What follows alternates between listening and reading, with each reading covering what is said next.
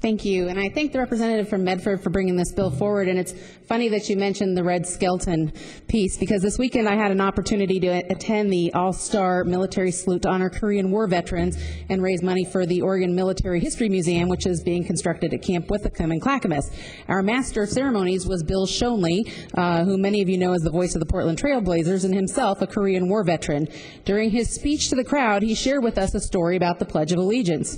The story he shared was not new, although it was new to me, and as I'd heard him tell the story, I thought how appropriate it would be to share it with you all on a day that we're having voting to have the pledge recited in classrooms. And I certainly didn't grow up with Red Skelton. That wasn't a comedian from my age, but so some of you may have heard this, but most of you probably haven't.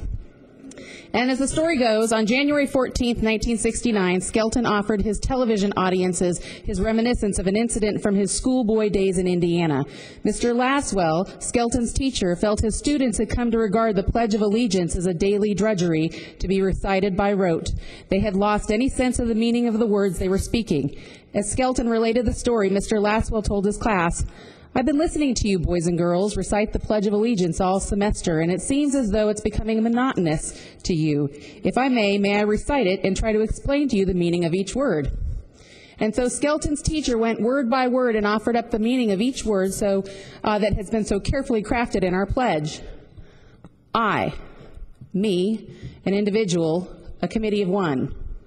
Pledge, dedicate all my worldly goods to give without self-pity. Allegiance, my love and devotion. To the flag, our standard, Old Glory, a symbol of freedom. Wherever she waves, there is respect because your loyalty has given her a dignity that shouts, freedom is everybody's job. Of the united, that means we've all come together. States, individual communities that have united into 48 great states, 48 individual communities with pride and dignity and purpose. All divided with imaginary boundaries, yet united in a common purpose that is love for country.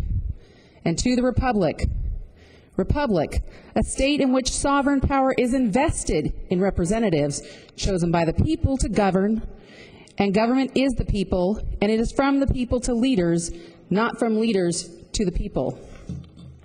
For which it stands one nation meaning so blessed by God, indivisible, incapable of being divided, power to live one's own life without threats, fear, or some sort of retaliation, and justice, the principle or qualities of dealing fairly with others, for all.